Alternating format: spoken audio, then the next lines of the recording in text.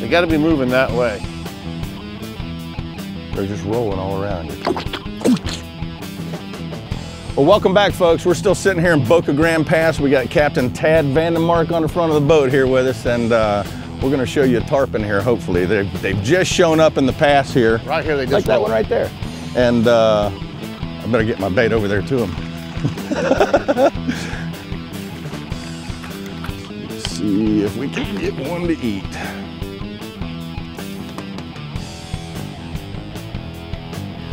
Tell you what, this pass has it all. We're catching groupers, kingfish, tarpon, snappers.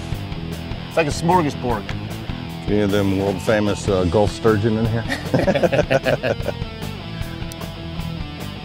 Tad, here we go, here we go, here we go. There he is. About time we got one to eat. Come on, baby.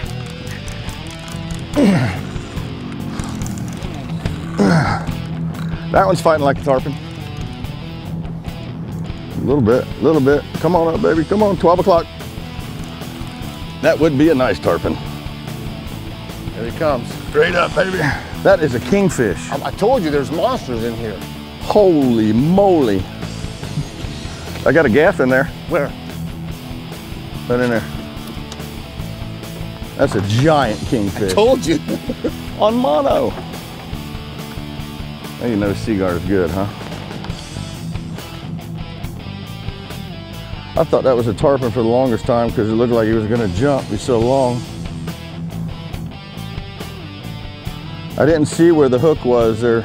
I'm gonna get one shot at him. That is a monster kingfish, dude. He's right on the side too.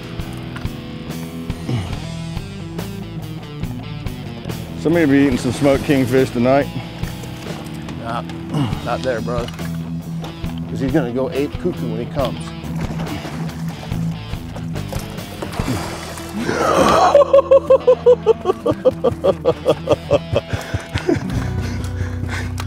That's a kingfish there. Well, we're gonna show you a king, a silver king. That's the wrong silver king, but that is a huge silver king. Yes! Let's tilt this guy around so you can see what this guy looks like. Oh! That's an SKA kingfish. That is definitely an SKA kingfish. I got this. Wow, that is a monster. You talk about a fish that will cut your finger off. Those teeth right there are sharper than shark's teeth. Wow. That is a monster. Let me grab this rod from you, Blair, and get it out of your way. It's around your foot, so be careful. And that is about the only way you're going to catch a kingfish on monofilament line. Use a circle hook because it gets him in the corner of the mouth. He did left-hand turns the whole way and never got that leader in his mouth. Watch this. If it had just gone in there, that's how easy he would have cut that line if he'd have opened his mouth. Razor sharp. Razor sharp. Hey, we're gonna have some smoked fish dip. Yeah, I'm gonna smoke it. I'll send it to you. All right. I got the smoker ready to go at the house. I'm gonna get this guy in the sun and show him off one good time. That's beautiful. From this angle right here, you can see him flashing. That is a beautiful fish. Kingfish from Boca Grande Pass. That's the first time I've ever seen a kingfish caught in Boca Grande Pass. When we left the dock this morning, I told you we've been catching some of these kings in the 30-pound class training for the last couple of weeks. Yeah. And you know what? That was perfect. How we caught him on mono with that circle hook is classic. Let's get re-rigged and see if we can get us a tarpon. So we got a grouper, a kingfish, and I'll show you a silver king. Y'all stay tuned. We're gonna be right back with some more addictive fishing right here in Boca Grande Pass with Captain Tadd Vandemark. Woo, that's a good fish. That's what we've been waiting for. We'll go to the balcony. He's fixing to take off.